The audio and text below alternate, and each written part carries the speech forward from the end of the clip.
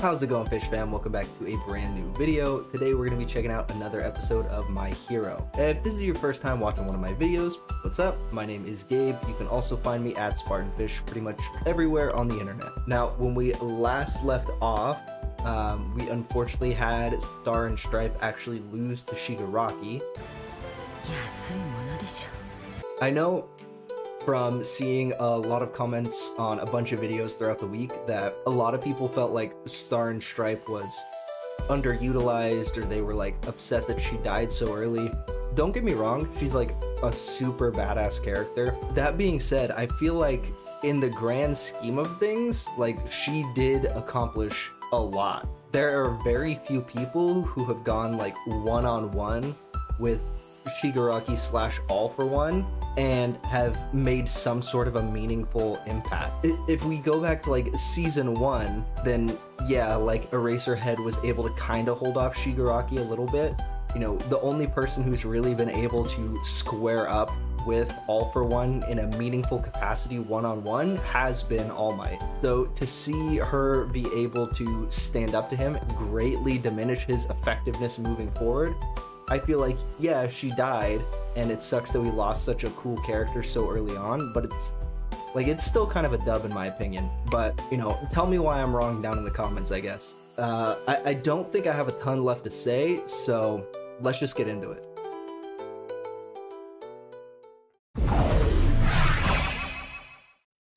Getting a little bit of a recap. Bro, she went like Giga Brain with it. She was like, okay, if I'm gonna lose, I'm taking you with me, bro. Are we gonna get like a miniature like training arc pretty much then? Bro, what is Momo's new outfit, bro? How did they manage to get Momo into like even less clothes than she was in the previous seasons? Like, come on, bro. Come on. She can still use her quirk if she's wearing like pants. It's not that serious. He's no longer Shigaraki, he's other me.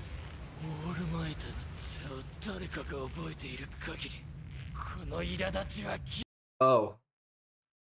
So, because he has access to them, he's still gonna be able to recover all the quirks. So I guess it's important to notice that he like has stolen some sort of like Uravity quirk that lets him manipulate gravity or like weight. Bro, he's pissed. True.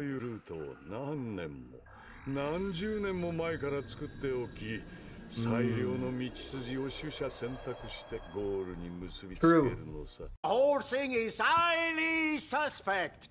Is that whose quirk is that? Is he using like the I forget her name, one of like the pussycats? Like she's able to like sense quirks or like locate people. Bro, I love Kirishima. Oh my god. There's so many characters in My Hero that I just love. And then there's Mineta.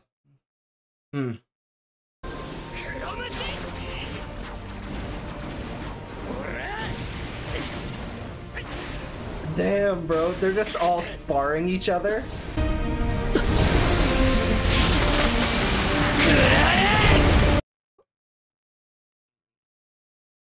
Because all of his sweat is nitroglycerin, so he just threw his fucking sweat at him. Dude, that's sick. That's sick.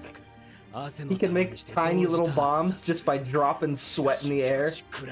Bro is wearing like a fucking trash bag sauna suit so he can get hotter faster. Hell yeah, bro. Now he's not at like he doesn't have such a strong like internal conflict. He's able to like use both of his abilities at the same time. Bro, that has to be a crazy cocktail of drugs to be able to keep Gigantomachia just asleep permanently. That old nutsack. Yeah. Yeah. Right, that's who it was. It was Ragdoll from the Pussycats. Bro, Bakugo fucked him up. It looks like he really looks like a fucking zoomer now. He's got the broccoli cut. Bro, looks like he's gonna go to the gym in fucking flannel pajama pants. Most Zoomer-coded superhero. Yeah, bro. No, she made a huge difference with that. One quick thing I did want to mention, I am going on vacation this week. So this coming weekend, I'm not going to be posting the episode reaction for My Hero or Demon Slayer. But let me know if the following week you would rather me do like 2 double drop episodes, or would you just rather me do like 1 and 1? You know what I mean? Like have 2 My Hero videos or have 1 long My Hero video. Let me know what you guys would prefer, and I'll do that for next week. I am aware what is going on right now because of the manga. This is one thing that was spoiled for me because of the manga. I did not get fully caught up with the manga because of this. I just saw this panel and I was like, oh, what the fuck, dude? Yep. And that's why they didn't fucking kill him when they found him hiding in the bushes at the training camp. Because he's a fucking op, bro. Bro has been a fucking inside man from minute 1. That flashback, why am I so different? Everyone's like, aw, it's sad because he's a silly little French boy. Nope. That was not why. Then why didn't you, dude? You let your kid do it.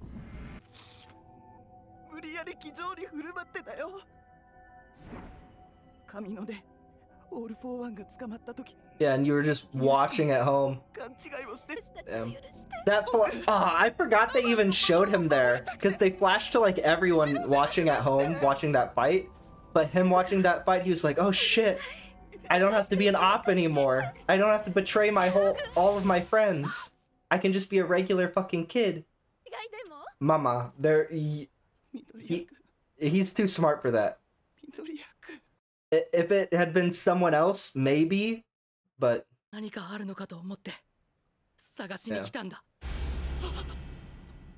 And from Midoriya's perspective, it's like... he's still his friend that he wants to help, even regardless of this situation. Damn. The Yuga Aoyama finally getting some character development, and it's him being a whole fucking villain. Buy a new one. Deku's not gonna fight him, bro. The rich family is like, all right, well, let's get tie-in with the criminal underworld, just because, you know, we're not getting the things that we want in life. Despite already being incredibly wealthy, they're like, well, we don't want to be lower status than other people, so we better get in with the criminal underworld. Fucking wild. Oh, fuck. Bro, his danger sense going off.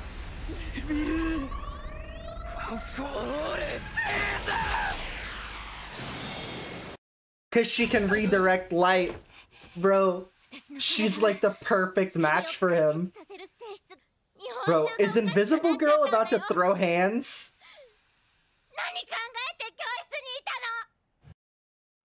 Damn. Took out all 3 of them in a fucking instant, bro.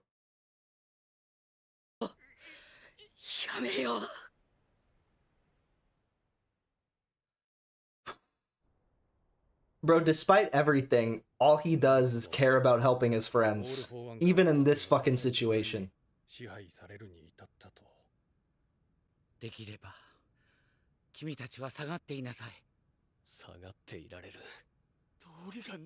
Damn, dude.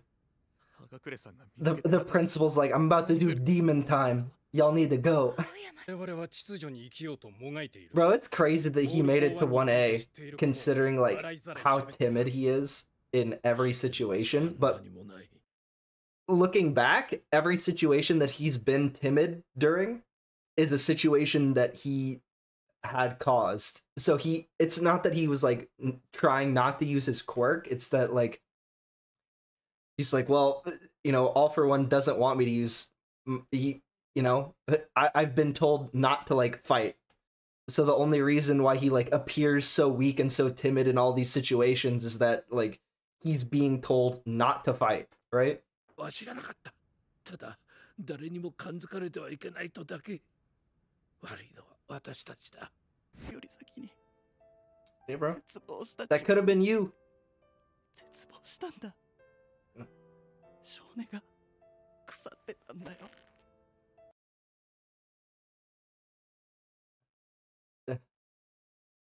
潰されただけだ。緑谷少年。罪を犯したら一生ヴィランだなんてことはないんだ。Yeah, bro.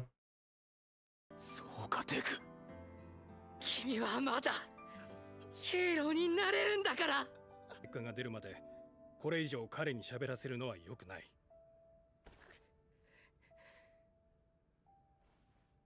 お母さん、お父さん。こ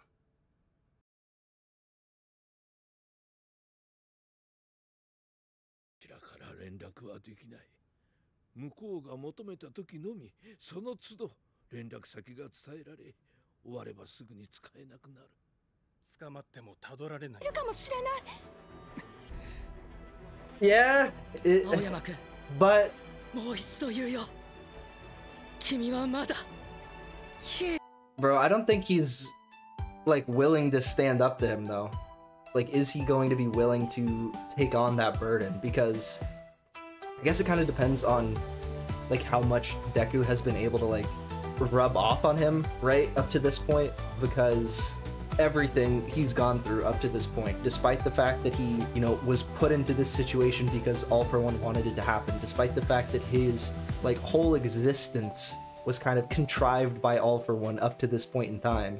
Like Deku was saying, like he's still made genuine efforts to do the right thing when the situation allowed for it, even if it would potentially put himself in danger, because him going out of his way at the training camp to try and save Bakugo, to try and save Tokiyami, if All For One had found out about that, or if like the rest of the crew like had like it could have just been like lights out for his parents like at that moment in time, right? If he saves them and All For One, you know, wanted to, or All For One was like, you're gonna fucking go against our plan, okay, that's it, your parents are dead, like that very easily could have been the situation. And I'm sure at certain points throughout him taking that risk, that was something that was on his mind, but he was still willing to like go through that to save his friends. But how far is he willing to go now? Is he, you know, has he grown and progressed enough to be willing to take on